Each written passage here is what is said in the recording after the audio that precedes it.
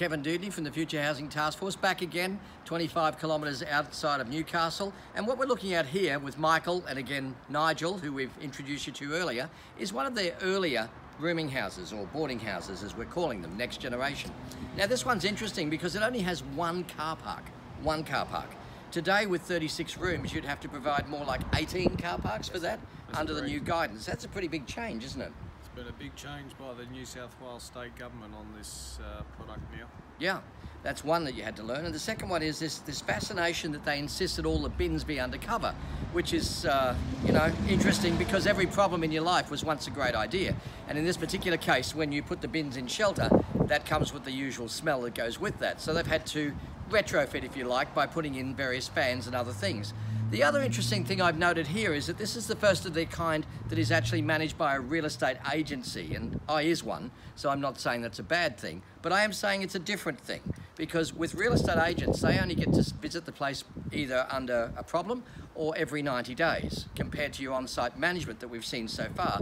And that does have some inherent problems that we've noticed in this particular building, where it's not to the same high level, if you like, of consistency that the other ones have. So be very, very careful when you make that decision between a management agency with 36 different tenants versus an on-site management system that can be the same price or even less in some instances to do it that way.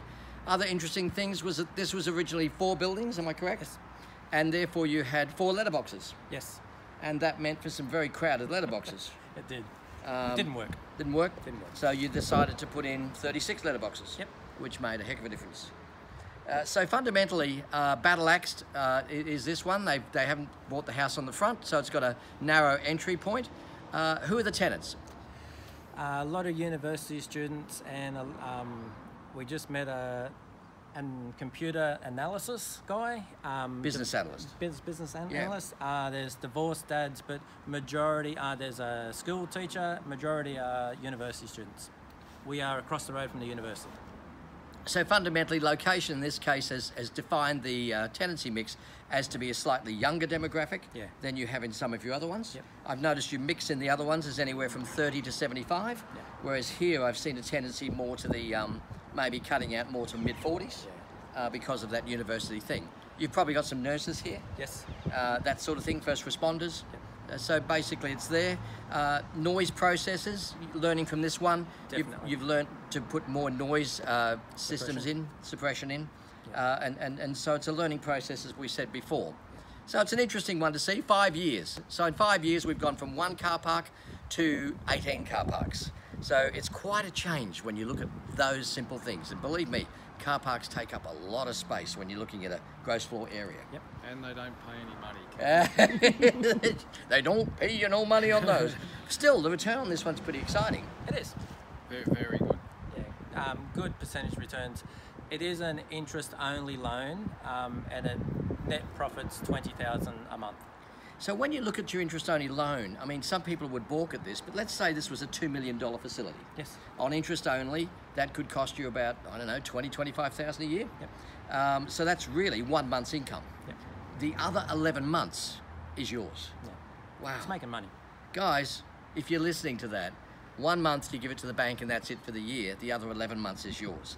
I think we're probably getting the gist of the fact that these financially stack up very, very well. And more importantly, they do a social good for the community where they supply housing for people in need that otherwise wouldn't have it. We just finished talking to Alan at the previous one that we didn't interview. Alan started a new life at the age of 74, where his family unit decided to go where it went. And I might point out that the highest divorce rate in Australia is over 60 at the moment. So it's not uncommon. But for Alan, it was either living with one of his sons, which wouldn't be a good idea for him. He just wanted his own independence, being the dad, or on the street. In this particular case, his comments were, I have won the lotto.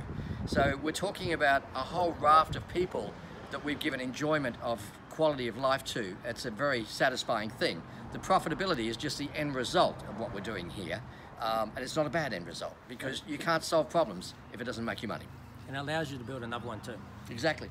To help more people. And that's why we're here today, because we're addressing council a little today, talking about why we would like to do another one, which they are, how would we say, giving us feedback that would be considered negative to some people, which is why decided to join them here today and do this little mini doco for you so you get a greater understanding of what's happening in this particular field. So thanks for listening, guys, and we'll catch you at the next one.